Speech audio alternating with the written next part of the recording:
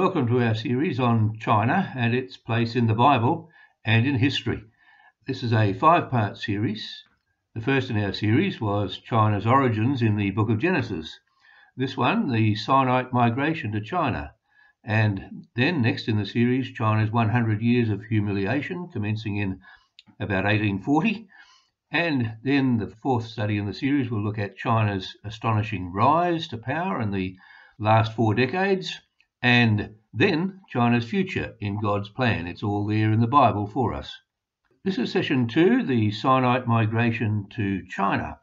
The first thing we want to do is to look at Strong's Concordance, because it's probably regarded as one of the best authorities on the Hebrew language used in the Bible. And you can see there the relationship of the names given in the Bible: Sin, the Sinites, the Sinai, the mountains in the Sinai Peninsula, and Sinim, mentioned in Isaiah chapter 49 as a country far off in the distant east. Now these numbers in Strong's, as you can see, are consecutive, so the names are well and truly related. The first is the wilderness of Sin, mentioned in the region of Sinai when the children of Israel came out of Egypt. Then the Sinites, mentioned back in Genesis chapter 10, in relation to the descendants of Canaan. Then the mountain, of course, Sinai and the Sinai Peninsula, and then the distant oriental region in the extremity of the known world, right across on the far east of the Eurasian landmass, identified with southern China.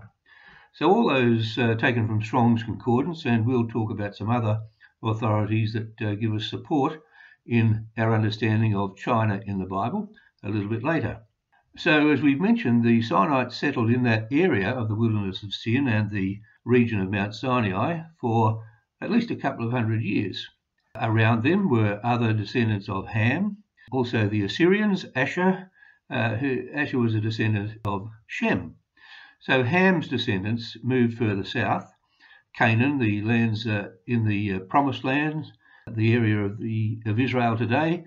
There's Egypt, Mitzrayim, Ethiopia and Libya, and we've mentioned that the Sinites migrated to the east.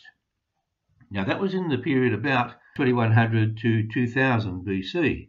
The Sinites, according to Genesis 9 and 10, the word is used there, scattered abroad or spread abroad.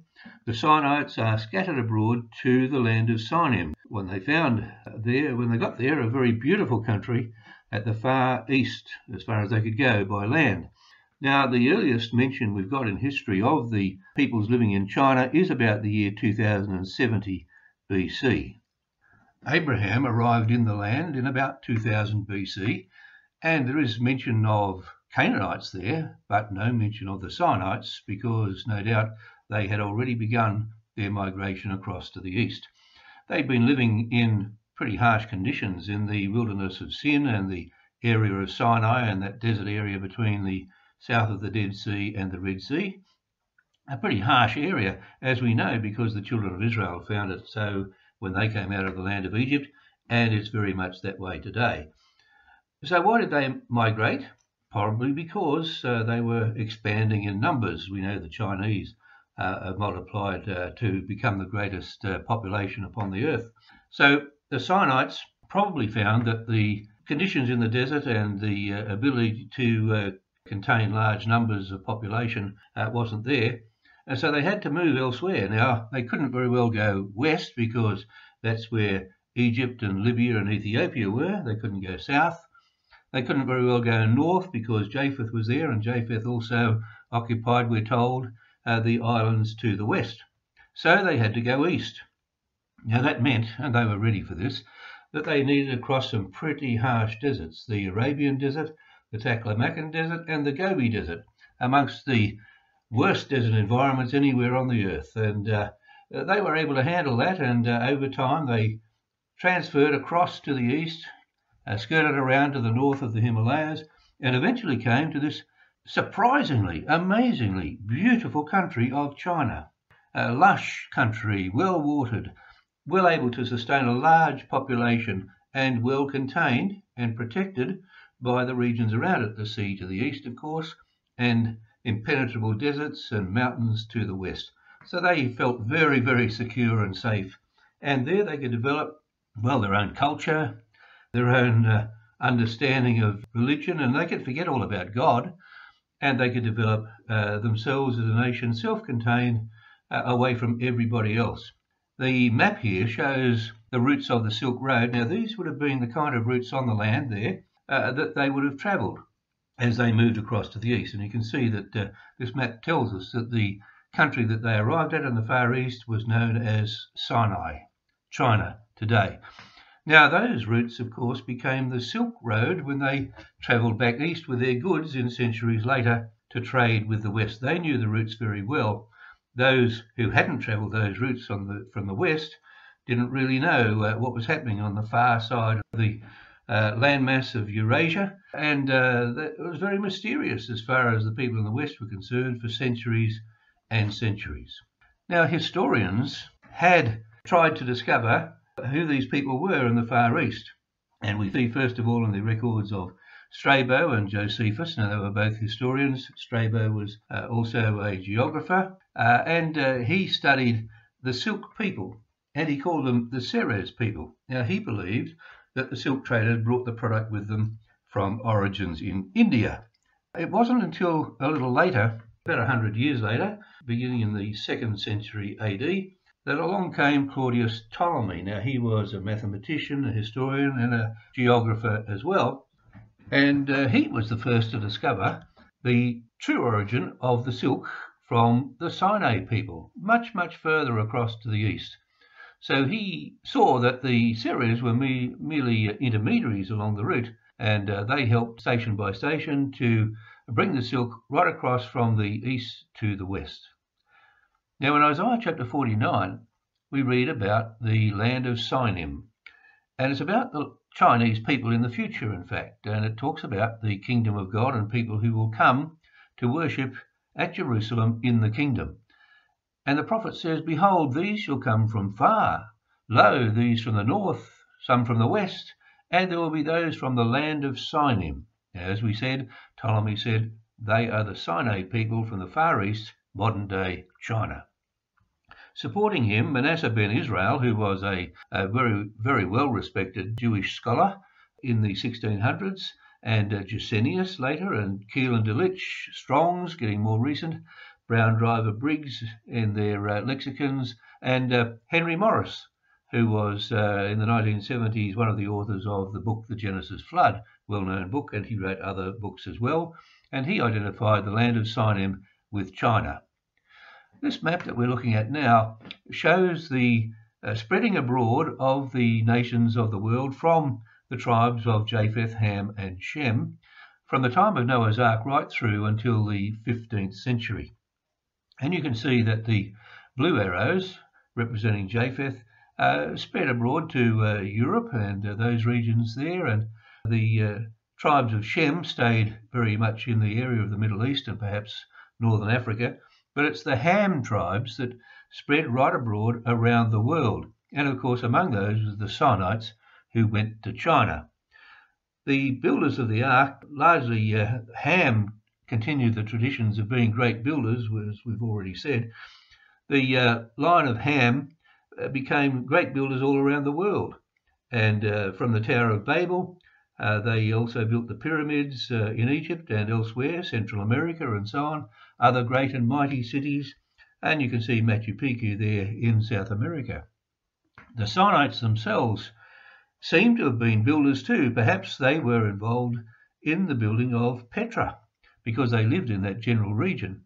We know that the whole area there is known in the Bible in later times as Mount Seir, the home of Esau and the Edomites. Now, Esau took over that area and drove out the tribes that were already there, but he had in fact married into the tribes that inhabited that area. One of his wives was a Hivite, which was a branch of the Horites, and so it was logical that his family would take over and inhabit that area in the area of Edom, which is very much southern Jordan today. And there was Petra. Now, when you go to Petra today, you'll probably be told that the Nabateans were the people who built Petra. The Nabateans were actually a nomadic Arab tribe, and historians and archaeologists are now starting to discover that, in fact, Petra is much, much older than the Nabateans. And it seems that it does go right back to the time prior to Esau, when the Horites began the building in that area. Now, the name Horites actually means a rock dweller, a troglodyte, a cave dweller, one who builds their home among the rocks. And that's precisely what took place there. So the Sinites may have had a hand in the early construction of the region of Petra. In fact, it's very interesting in support of that just recently in 2017, there was a sister city relationship established between Petra and a city in the west of China, the Jiayu Pass city, on the far western limits of China's Great Wall. And it's more or less the western end of the Silk Road, the beginning of the Silk Road, the western end from China, and the beginning of the Silk Road running across the deserts to the west.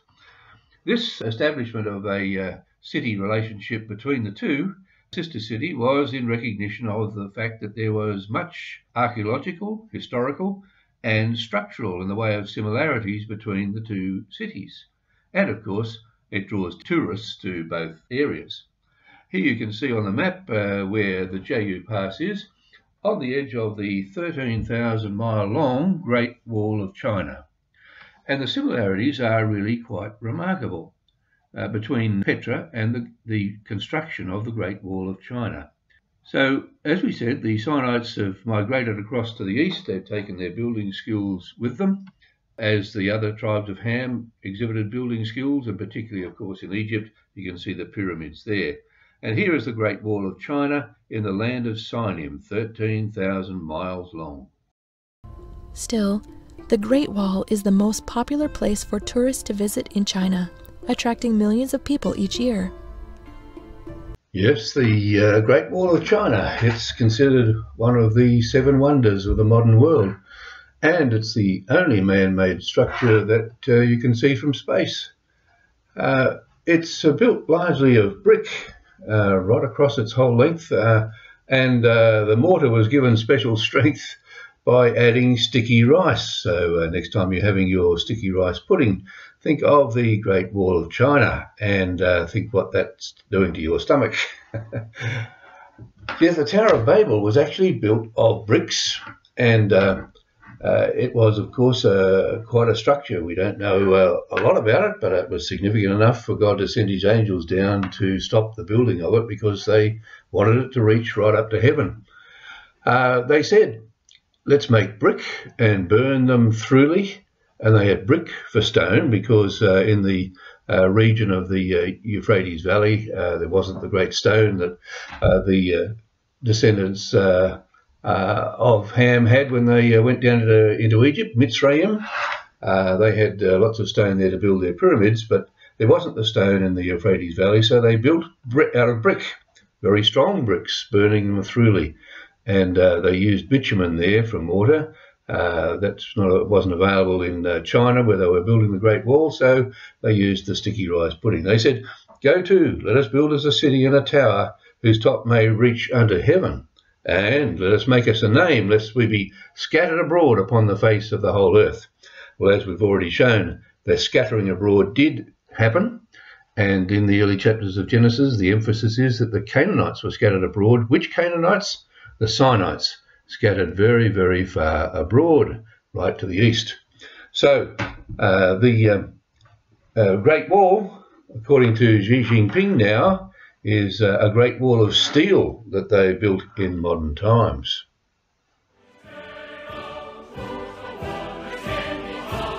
中国人民也绝不允许任何外来势力欺负、压迫、奴役我们。谁妄想这样干，必将在14多亿中国人民用血肉铸成的钢铁长城面前碰得头破血流。 We all know that walls are built by those who feel a sense of insecurity, and that's certainly the case with China. It was in the past. They felt insecure against the Mongol hordes from the north and other enemies that they perceived, and so they built the Great Wall for their protection because they feel vulnerable. And as we know, the descendants of Canaan were told, you're going to be servants to other people. Well, the Chinese built the Great Wall because they did fear being enslaved to others. Remember when the children of Israel came into the land of Canaan, the great thing that worried them was the great walls that they saw around the cities built by the Canaanites. So the Chinese, being descendants of the Canaanites, certainly we are aware that they built a great wall, and they were wall builders from very early on. Of course, we know that the Canaanite city of Jericho was one of those cities that the Bible tells us the children of Israel were very worried because they were walled up to heaven, great strong walls. Well, we know what happened to the great walls of Jericho when the children of Israel encircled it, and without, as it were, any battering rams or anything to break down those walls, God broke down the walls. And we think that's a message for Xi Jinping in these last days. The great wall of protection that China has put up will not stand the forces that God will bring against the enemies of God in the last days when the Lord Jesus Christ returns.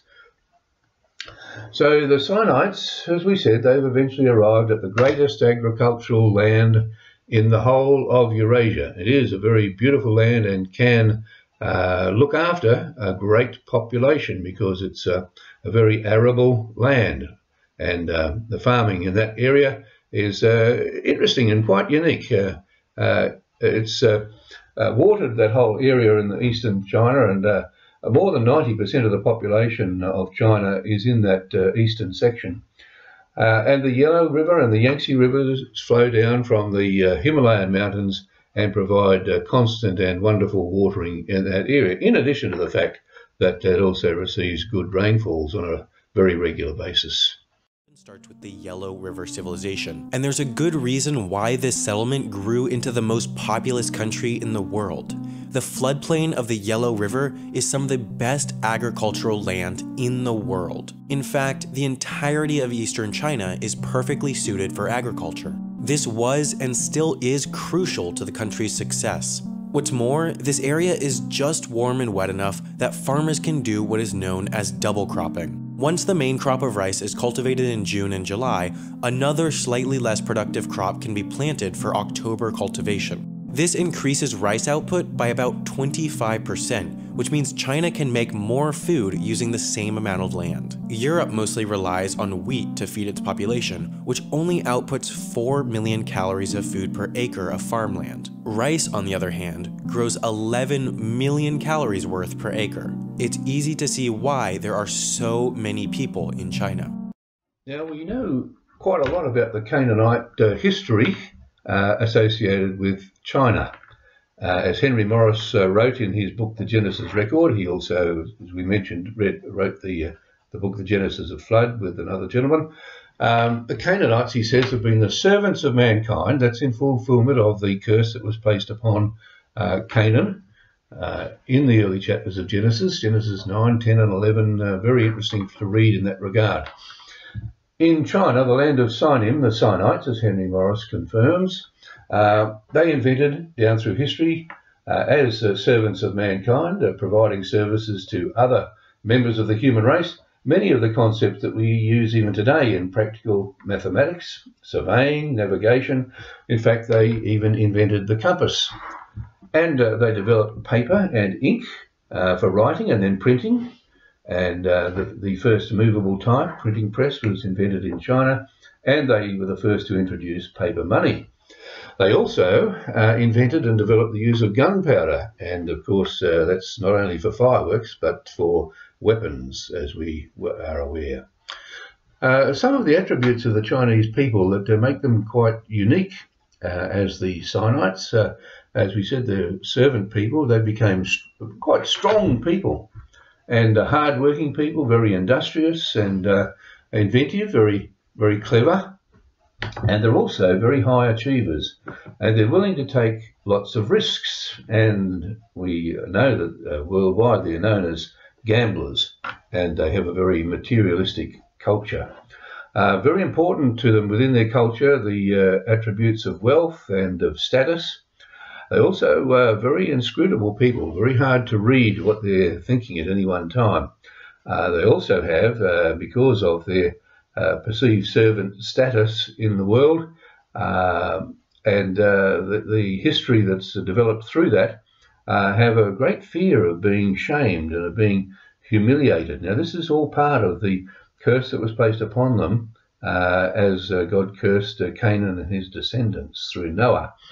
They feel that they mustn't lose face in any environment and any circumstances, and they're also as they have descended through this period of servitude to other races, they've been quite prepared to become a collective society and work together under a firm set of rules. And they're very suspicious of outsiders, as we would be aware, and that's shown up in their recent history in the last 150 years in particular, that we'll look at soon in our next session. They were so far away from other civilization, driven so far, scattered abroad, that as time went on, we know that they were scattered in the area of around about 2000, 2100 BC. When we get down to the 300s BC, we get to Alexander the Great. And Alexander the Great, as we know, was a great conqueror of much of the world of his day as he understood it. And when he got across as far east as the Indus River, which is around about the area of Pakistan and the west of India, he is said to have wept, thinking that there were no more worlds to conquer. Well, nobody knew about the Sinite people right across there in China at that time, and the culture that was developing there, quite an advanced culture, really. But Alexander thought, no, that was it as far as you could go, because after all, there were these very intimidating deserts beyond there, and the impenetrable Himalayas as well. So Alexander thought, well, that's as far as I can go. And his men, of course, his soldiers had had enough, and they wanted to turn back and go home to the west. Well, beyond that, for many centuries, this mysterious Silk Road, the meandering mysterious Silk Road, brought into Europe the evidence that there was, in fact, an amazing, unfathomable civilization across there in the far, far east. And across from that area came, on the Silk Road, the finest silk, translucent porcelain, beautiful, and delicious tea, of course. And they came by the camel trains and perhaps other means of transport, done in such a way that groups of people would carry the goods to a certain distance, and then they would exchange their animals and their goods, and another group would bring them across further to the west, and another group again. And so, but nobody really knew the far origins of those wonderful goods. For Europeans, the journey east through these impenetrable mountains, these terrible deserts, the endless wilderness, the marauding tribes and nomads that would perhaps attack those that were going through, it was impossible to consider travelling right across to the east to try and find the origins of these goods, until along came a remarkable man, a young adventurer, Marco Polo, a Venetian merchant who heard all the tales of what was across in the east and decided at a young age to go across and find out about it himself.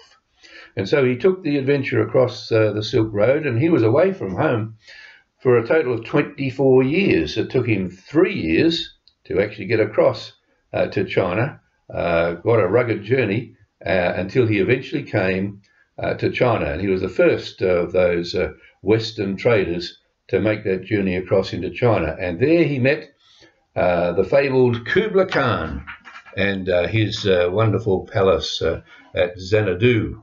Lots of things have been written about Xanadu, and Samuel Taylor Coleridge, we might have learned about his poem in school. In Xanadu did Kublai Khan a stately pleasure dome decree, where Alph the sacred river ran down through the caverns measureless to man, down to a sunlit sea. Well, it's a marvellous poem, doesn't really directly have anything to do with the facts of Xanadu. But Kublai Khan, famous descendant of Genghis Khan, became the ruler of China, And though he was a Mongol, he adopted many of the Chinese customs and the culture, and established quite an amazing, absolutely amazing, certainly from the Western traveller's point of view, an amazing civilization there across in early China, or early China compared to our day. So that was in the late 1200s. Kublai Khan was treated Marco Polo quite well. He was actually a Western curiosity in China. They really hadn't seen a European, and he was the first one there in his group.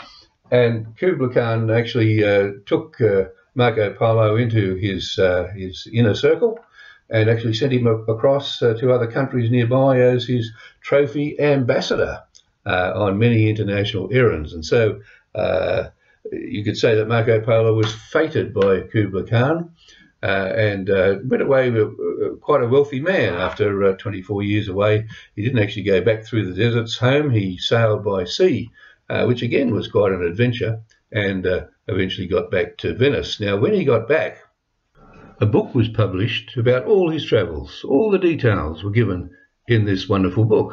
That book was published, The Travels of Marco Polo. You can still get it in the bookshops today, probably online as well. The Travels of Marco Polo. And so it was published soon after he returned from China, but people just simply wouldn't believe it. And his own countrymen and others in Europe, looking at the book, said, no, that can't possibly be. No, there can't be an advanced culture over there in China. It's the book of a million lies, they said. And so nobody would believe it for quite a long period of time that there was this wonderful civilization across to the east in China. It wasn't until a couple of hundred years later, 1492, Columbus sailed the ocean blue, that exploration really began, following upon Marco Polo's discoveries, and the European nations began to search the world. And so the Age of Discovery was born. You can see there on the map, the blue represents the descendants of Japheth, who'd settled in generally the European area, and it had been the descendants of Ham, who'd long before gone off into other areas, having been scattered abroad, according to the book of Genesis. And so the European nations began their discovery further abroad onto the other continents, and of course, including China. The Age of Discovery began, and it was mainly the Western European countries, Britain and Spain and England and France and Portugal and, of course, Holland. And away they went, mainly by sea, of course, to discover all the things and those who'd already previously been scattered abroad into these other countries. They missed out on Australia early on, but finally caught up with us in Australia towards the end of that Age of Discovery. It was during this time that the British East India Company was formed. And here was Britain's way of obtaining all of the treasures of the East, particularly from India. The company was formed in 1600 and began bringing the marvellous goods and spices and many other commodities which had been discovered in the East and traded with them back to Britain. And, of course, became very, very wealthy. 274 years that British East India Company continued. It became a very powerful entity, in fact, a highly political entity, and formed its own army, in fact, in India, and changed a lot of the customs and cultures of India during that time. And, of course, it traded with China and brought back the silk and other goods by sea back to Britain. What we're going to look at next time is this period of the 100 years of humiliation of China. Beginning in around 1840 in the Opium Wars, China itself refers to this 100 years of humiliation that it suffered until after the Second World War. So we will be looking at the Opium Wars and the way Hong Kong was lost and handed to Britain, the Taiping Civil War, which was the worst civil war in history in terms of loss of life. And then, beginning in 1894, the Sino-Japanese War, where China lost Taiwan to the Japanese. and that of course continued until after the Second World War. We'll be looking at all of that in our next session, which is session number 3, China's 100 Years of Humiliation. So please move on now to consider part 3.